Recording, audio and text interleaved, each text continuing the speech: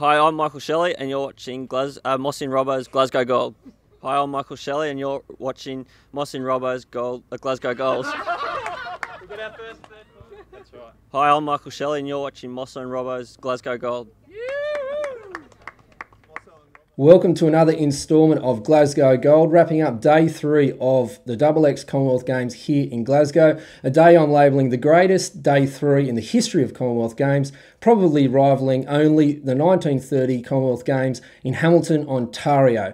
In Robbo, can I tell you something today? It was an absolute belter. We saw the potential birth of this new nation we're calling Scotralia, where Scotland and Australia combine. We got out there to the Rugby Sevens at Ibrox. We put it out there to the people at half time, and here was their reaction.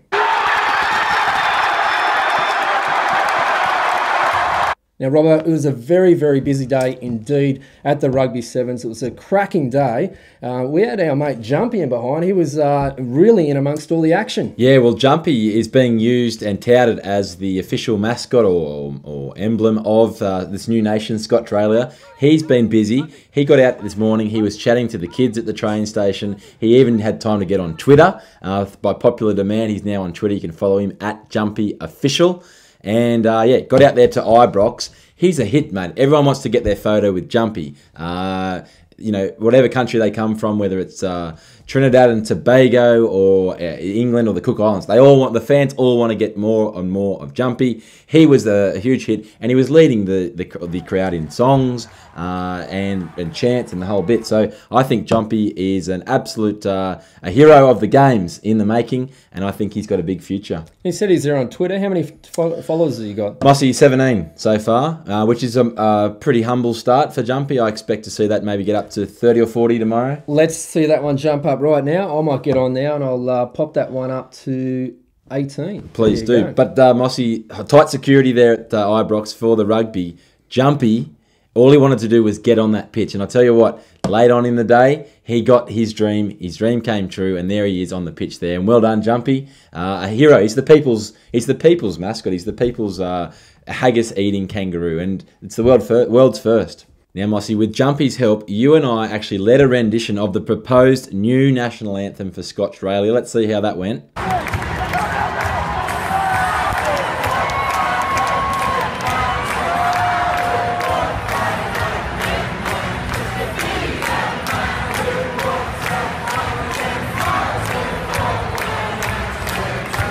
So look at that. Everyone is loving Scotralia. Here's the captain of the Scotland Sevens rugby side. Here he is. He's loving it. He's loving Jumpy as well. The entire Scotland squad are on board. Great to have them there. So look, it's very exciting times. Absolutely. And it makes a lot of sense for us to join both countries together because as we know, there's a lot of different towns and cities that have got the exact same name. And we saw that highlighted today when a kid from Cessnock by the name of Dan Ripicoli won a gold medal in the shooting, Robbo. Yeah, this was very exciting. We found this out when we were at Ibrox, at the Rugby Sevens. But I'll tell you, we sent Josh Callanan out there on the streets to find out what the people of Cessnock were thinking in the response to this great feat by Big Dan. We're on the streets of Glasgow and we've heard the word that Dan Ripicoli has won gold, and it's gold for Cessnock. We've heard that there's a Cessnock right here in Glasgow. We're going to go and find out what the reaction is and who has heard of Big Dan. Let's go.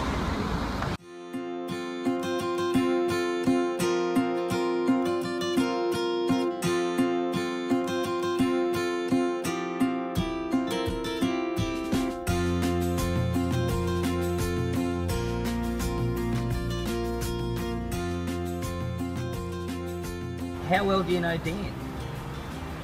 How well do you know Big Dan that won gold here in Cessnock? Oh. Sort of like friends? We don't know him as, we know of him as an athlete and things, but... He's a good shooter? Yeah, oh definitely.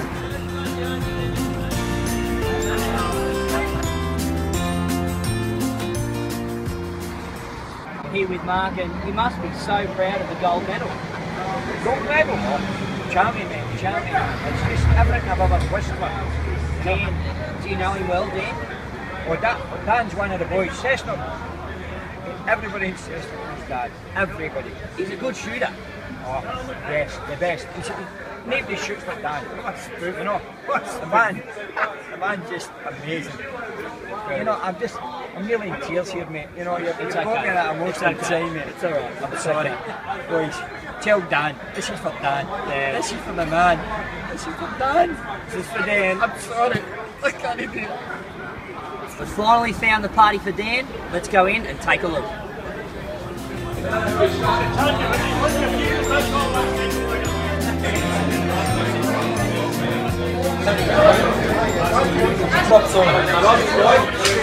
Here, we've found the party for Dan. We're right here in Cessnock, and let's hear it, everybody. 3 cheers for Dan!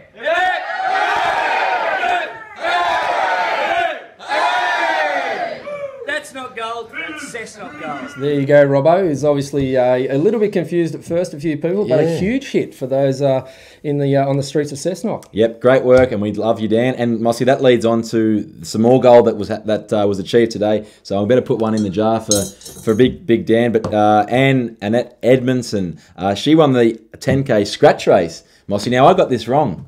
I didn't think it was a bike race at all. I just thought you ran and scratched yourself for 10 kilometres. So I thought it was like ready, set, go, and it was just scratch and run and scratch and run. Yeah, right. Turns out it's an event on the bike. I thought that maybe you'd scratch yourself to cover 10 kilometres in total. Maybe. Well, it turns out it's a cycling race, and Annette Edmondson is the new gold medal for the scratch race. Scotty Sunderland, the men's 1K time trial, he cleaned up, got the gold in that as well. And Mossy, we seem to be winning just about every gold medal in the pool at the moment. Women's 4x2, Taylor McEwen, Emma Seaborn, Daniel Fox. In they all go.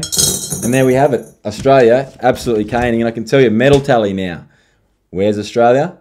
Top dog. We've hit the 50 mark. Raised the bat, Australia. We've hit 50. England, they're still a threat. They're on 17 gold. Scotland's now on 11 gold. So if we combine our efforts, Scotland and Australia... The one that all the people out there want to know about, Robbo. Well, this is 28 to Scottralia and 17 to England. So we're just nosing ahead there, and I think we're pulling away. And now it's time for a word from Burns. Some hate meat and can't eat, and some would eat that want it. But we hate meat, and we can eat, and say the Lord be thanked. Thanks, Craig. Well, as always, Robbo, we have to touch base with those of my blood nut brothers out there. And today at Ibrox, I had a chance to catch up with Sean from Adelaide to talk to him about being a ginger. Here at the Rugby Sevens, got my mate Sean. Mate, listen, tell me, why are the redheads a genetically superior race? Well, it's many factors. Virility, strength, and just sheer intelligence. Just make us a dominant force. Now, do you feel at home over here in Scotland? We call it the home place of the Gingers. I feel like I've come to my spiritual home, but being a ginger, I feel superior anywhere. Hi, I'm Mel Paniotu and you're watching Mossy and Robbo's Glasgow Gold. Robbo, we turn our eyes, the hearts and minds of the Mossy and Robbo Glasgow Gold to the purest of sport of all, and that is athletics. Run, jump and chuck. Those 3 simple words, those 3 simple actions, and I can't wait to sink our teeth into the athletics program which kicks off tomorrow on day 4 with the marathon, Mossy. And let's not forget, the marathon and the Commonwealth Games and Scotland have a very tight bond. Here in Scotland, they gave birth to a fellow named Dunky Wright. Now, Dunky Wright, if you haven't heard of him, he won the very first gold medal at the very first Commonwealth Games in Hamilton, Ontario. Dunky came out, he won the gold in Hamilton, and it's fitting that we're here at the Hamilton studios, but Dunky Wright, born and died in Glasgow. He's one of Glasgow's finest. I'm pretty sure there's a statue that the athletes will run past tomorrow. I'm putting it out there. I'm calling it the Dunky Wright Medal. I'll be awarding that at the finish line. Dunky Wright, we salute you. Now, we had a chance to catch up with a few of the marathoners in the pre-camp down in Gateshead, and they had a fair bit to say leading into the marathon. How's your preparation been in the lead up to Glasgow? Yeah, thankfully it's all gone to plan. There's been no illness, injury or anything like that. So yeah, so it's been going pretty well. So fingers crossed I can have a good result on the day. Now, mate, have you competed in Scotland before? I have actually. I've been to Edinburgh World Cross Country. I think it was 2008. It was very cold. That's all I can remember of Scotland, and we had some haggis afterwards. So it was interesting, to say the least. Well, this brings me to my next question. And say you get up on the podium again, and you go out for a celebratory meal in Glasgow afterwards. If I gave you two options, haggis or a deep fried Mars bar, what would you go for? Deep fried Mars bar for sure. Well, the word is there's going to be some deep fried Mars bars out on the course for the marathon too. You reckon you might be tempted to have one of them and wash it down with some water? Oh, why not? Finally, just wanted to get you, if you can, to pop on this. Man. Now, Big bed. Yeah, no, that looks pretty good. The whole crowd here, they're awesomely loving it. Can you say g'day, mate, in Scottish? Oh, far out.